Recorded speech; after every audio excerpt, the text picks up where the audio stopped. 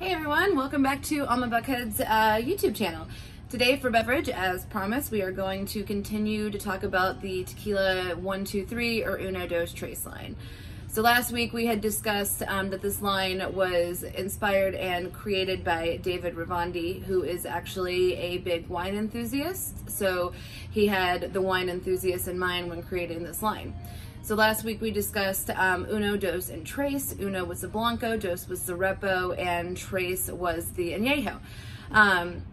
So if you remember, all of these bottles are hand blown from recycled glass, recycled paper, and soy inks. So this line is really all about sustainability and the environment.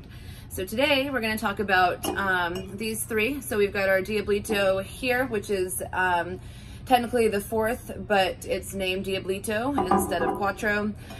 Mezcal Crineo, and then Luchador Tequila. All right, so Diablito here is aged for 40 months. So that's 3 years and 4 months, making it an extra añejo versus a regular añejo being aged for 1 to 3 years. So Diablito Tequila here, it has a little devil on the bottle because that's what Diablito means, little devil. This tequila is actually extremely limited, so we got pretty lucky to get it.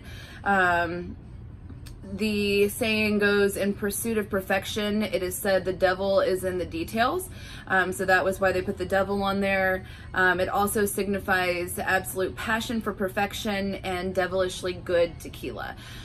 So this is a very approachable extra añejo. The longer it sits in the barrels, the more it takes on the flavor of the barrel. So this one was actually aged in oak barrels. There's not stipulations for tequila, so they can actually be aged in oak barrels, ex-bourbon barrels, basically whatever barrel. So this one, the flavor profile is going to be on the sweeter side. So vanilla, stewed agave, cinnamon, toasty oak flavors. And then it kind of finishes out with a little bit of orange zest and dill, a little bit of minerality. So that's Diablito Little Devil, the fourth in the tequila line, extra añejo. Next is going to be El Luchador, which on the bottle is El Luchador. So this one was inspired by the famed masked wrestlers of Mexico. So this tequila is actually 110 proof. It is our highest proof tequila, and it is one of the highest proofs in the world. It doesn't really taste like it's high proof. It is very good. It goes down very easily. Super silky, so rich and powerful in flavor, but also silky with notes of nougat, coconut, and agave flavors. And then this one kind of finishes with that white pepper, lemongrass, and a very soothing mint. So really good for a high proof tequila. That's the El Luchador. And then we've got the Crineo Mezcal. So this is the only mezcal that they are producing at the moment. I would highly recommend it to anybody that has not had mezcal before and they're looking to try something new, or if somebody really enjoys mezcal and they don't want that that huge smoke bomb. So this is 100% Espadín, which will typically be the most approachable mezcal.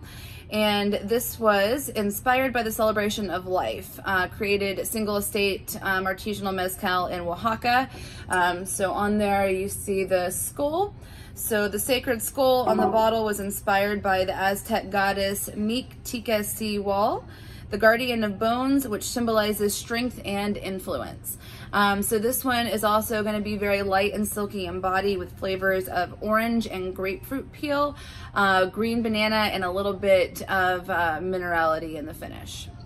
And that is going to complete the Tequila 1, 2, 3 line. We do carry the whole line, so Uno, Dos, Tres, Blanco, Reposado, and Añejo. Diablito here being the extra Añejo. Luchador is going to be the 110 proof Blanco tequila, and then the Crineo Mezcal, which is 100% Espadín, very approachable. And that's all I have for you all today. Thank you all for watching, and next week we are going to talk about the Oaxaca Mezcal line. All right, see you all next week.